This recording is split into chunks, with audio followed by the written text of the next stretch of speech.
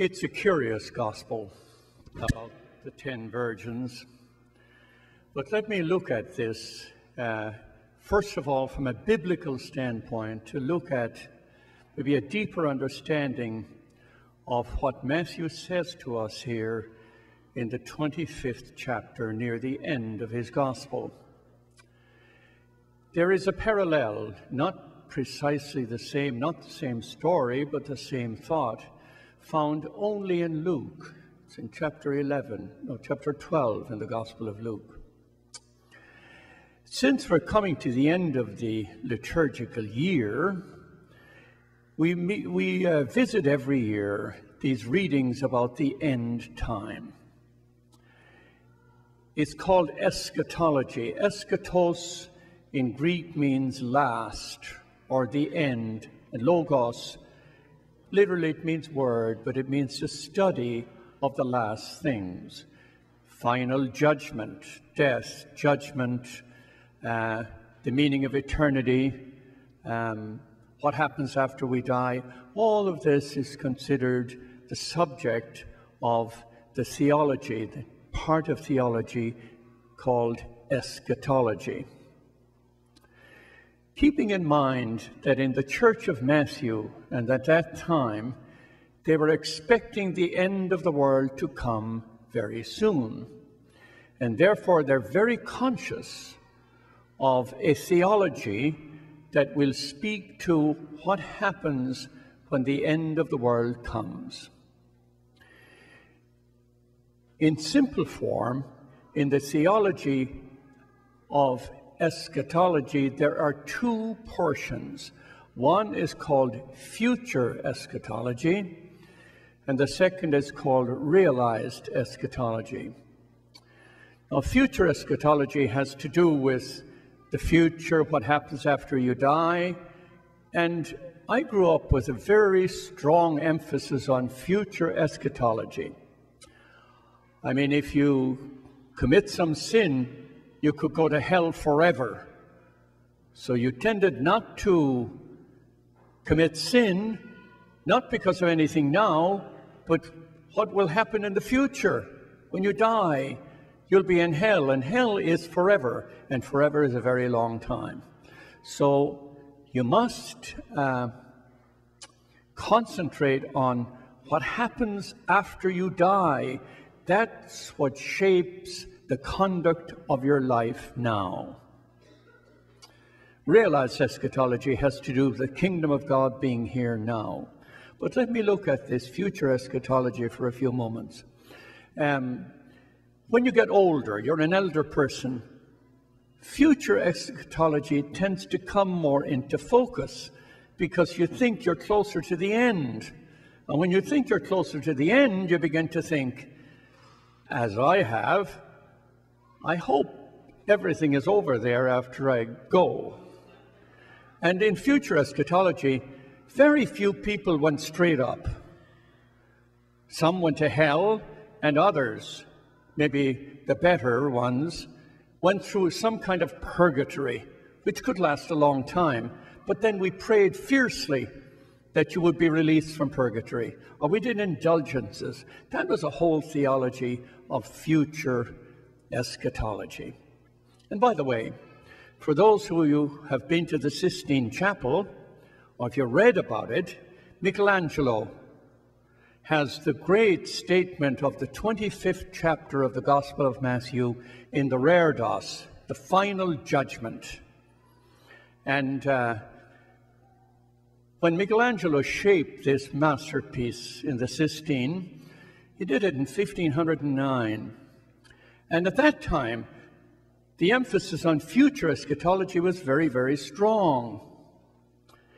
Keeping in mind, the church was very corrupt at the time. I mean, the Reformation will begin just a few years later in 1517. That's when Luther made his big statement, and the Reformation, the whole separation began to happen. So we're living in a time back there when future eschatology was emphasized. It was the primacy of living the gospel. And you'll find in Michelangelo's final judgment, depiction of Matthew here.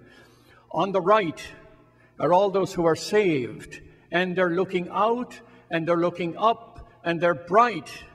Their lamps are lighted, they're bright.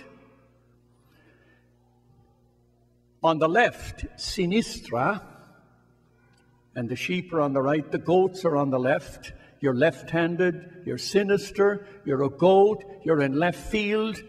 All of that is part of the imaging that Michelangelo uses. And on the left, there is darkness. They're all looking inward. They're all self-interested. And they're the ones who are condemned.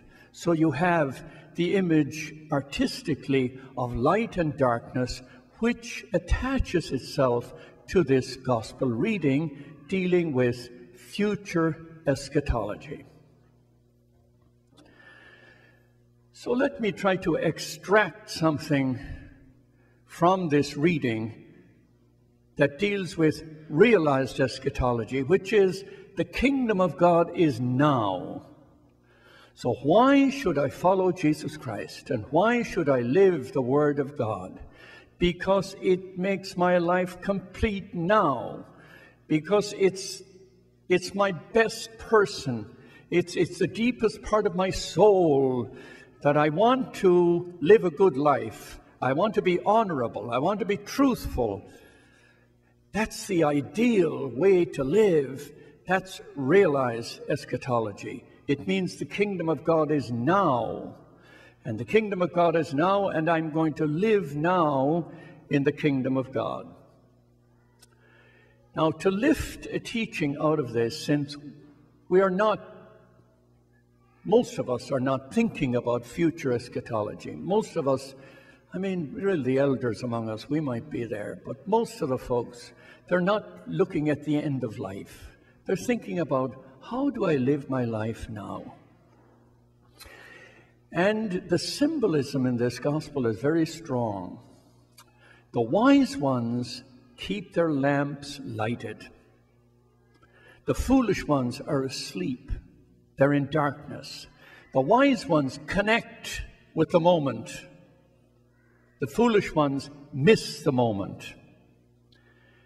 And to live realized eschatology, to live in the kingdom now, we must connect. You have to connect with the moment. Connect with the revelation of now. What's happening to you at this moment? How is the kingdom of God present in your life now? And if you think carefully, you will find this has a real presence in our lives. Think about the liminal moments in your life, defining moments. Here and now. Decisions you made. Whatever you have done in your life, either light or darkness. Especially at this time of the year, we'll find it in families. Do we connect? Do I enter into somebody else's life? Am I a person of light or a person of darkness? A person of life or a person of judgment? A person who binds up, heals, unites, or a one who divides? Pause and consider how this has a presence in our families. And in a special way, during this time of the year, divisions and misunderstandings and wounds in families and in close relationships become more present to us, become more obvious. So think about the kingdom of God now, and having a lamp lighted now and not living in darkness. You have to pause and think about that. The moments in your life when you could have given light and instead you were asleep, you missed something. You missed something very important. You missed the grace of the moment to heal, to forgive, to include, to somehow make this a better world. When you think about this, you also consider the church. I was reading an article recently from the Tablets, an English theological magazine, comes every week, and it said, Irish teenagers don't do church. And that may be true for us too. Our teenagers don't do church. But then you wonder, the biggest Christian denomination in the United States is the Roman Catholic Church. The second biggest are former Catholics. No, this is true. Statistically, that's true. Now, they don't leave the church. They go to another church. So you wonder, I wonder, if they left the church or if the church left them. If we hold people on the margins, the manner of our liturgies, the manner of our theology of inclusion, the manner of our patience and understanding, how to enter into another person's life, how to belong to another person's wound, how to align ourselves with people on the margins, people who disagree with us, how to reverence the presence of diversity, how to get a church into this model of realized eschatology, so that you begin to wonder if many persons who have left the church for whatever reason, people who don't think they're welcome, who think there isn't a place for them at the table of the Lord, you know who they are, I know who they are, and we begin to wonder when we look at realized eschatology, if actually they are separated from the church or we separated them from the church. I also think it applies to our social condition at the moment. Whether in fact we're living in realized eschatology in our country, we're so divided, we're so angry, we're so divisive, we're so certain that the other person is wrong.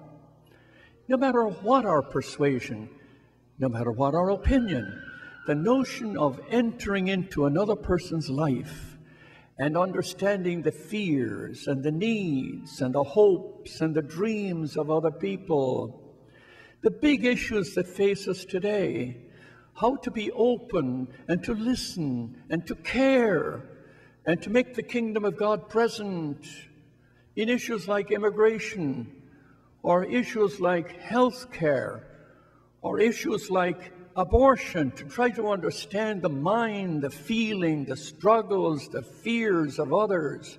How do you do this? How do we get the kingdom of God realized in the present age? How do we reach out and include people, listen, begin to be patient and understand, bless people with the light?